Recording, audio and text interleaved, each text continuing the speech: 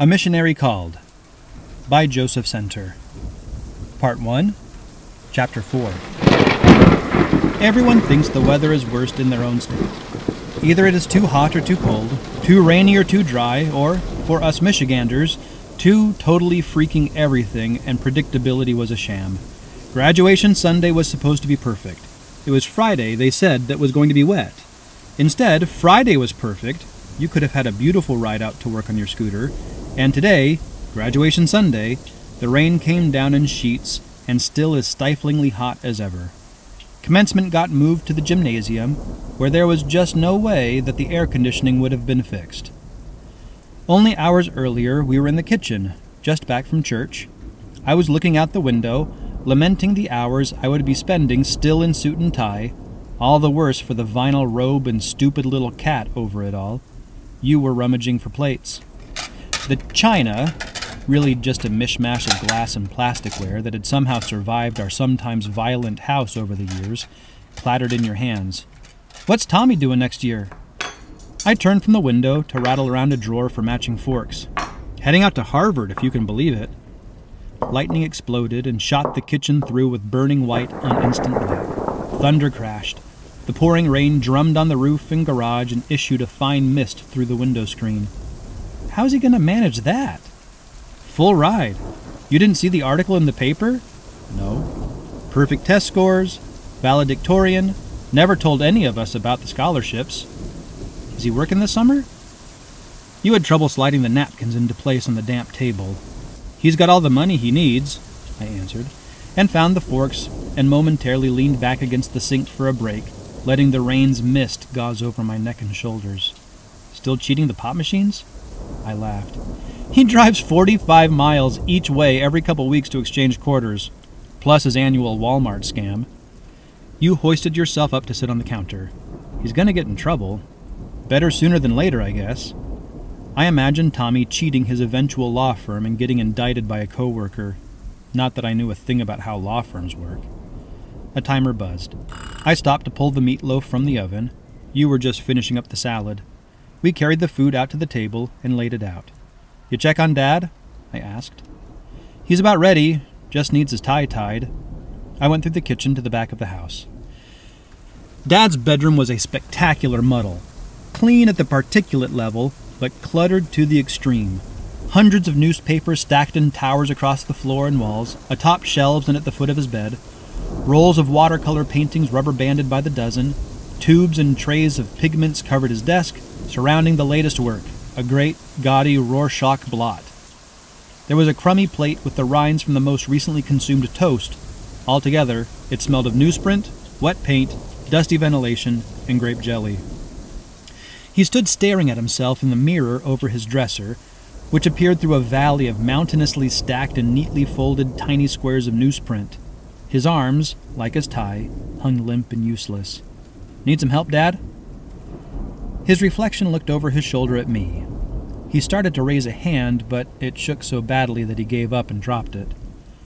I imagined, indulgently, an intention to say hello, or, "Hey, how you doing, son?" I can never get the knot right. He never opened his mouth, and I stood behind him and reached up and around. I knotted the tie, straightening and adjusting, and tucked the narrow end into place. Dad stared blankly. "Dinner's ready. It's Sunday. Meatloaf. Like always." He looked perplexed. Childlike. His usual expression. I tried to read something into it, though I knew there was nothing. I couldn't help myself. "We came home from church early," I said. "So dinner's now. Graduation at 1. That's what the tie's for."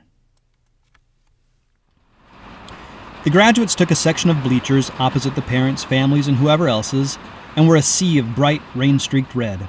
The windows along the ceiling were a great segmented aluminum silver frame around a long, inky black canvas, which fitfully burst white with lightning. The rain beat the corrugated roof and echoed against the cinder-block walls and hardwood floor. I'd already helped you and Dad find seats before crossing to my alphabetized place with my classmates. I could hear the program shaking in Dad's hands as I walked away. Ellie was already there, sitting in her place. I saw her watching me. "No Tommy or Casper yet?" I asked as I approached. "You sure Tommy's coming at all?" She sat behind me with her knees in my back. What about his speech? I don't know. Has he said anything about it? No. Casper's probably just late, she said. The band played slowly and softly and blended with the noise of the whispering crowd. The collective breath and noise joined the oppressive humidity and swirled. Ellie leaned forward. When's your interview? Tomorrow at 10. Gonna be able to get up that early? You think I'm going to fall asleep? I leaned back against her legs, and she rested her chin on my shoulder. Her breath was pineapple lifesavers. The band stopped.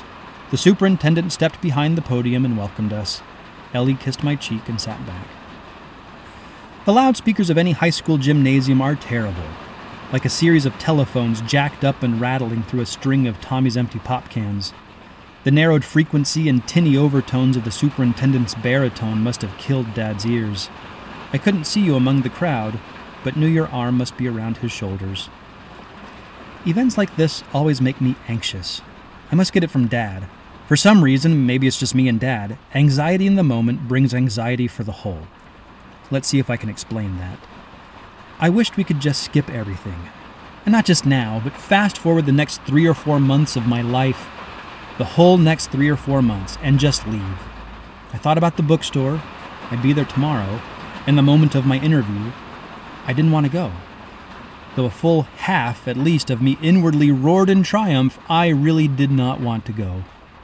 Once I was gone from here, home, school, city, state, and once I'd received my mission call and pulled through the last of home and stepped aboard the airplane to Salt Lake City, I would be okay. I would be okay. Everything would work out from there. I'd be gone for 2 years, I'd come back stronger, I'd head off for college, I'd get away from Amalith, start totally new somewhere else. I still hadn't told her yet, though, Ellie, about going. About going on a freaking mission. I had no idea how to tell her. You said I better not wait, not if I wanted to keep her.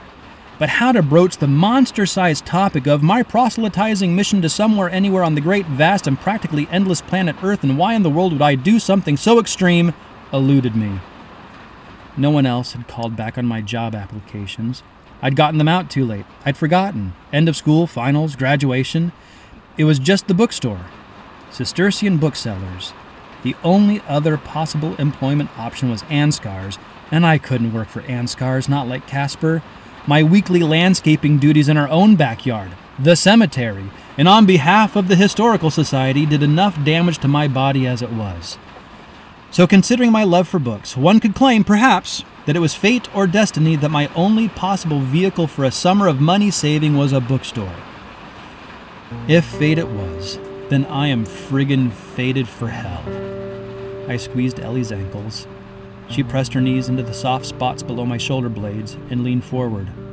Careful down there, she whispered. I haven't shaved in a few weeks.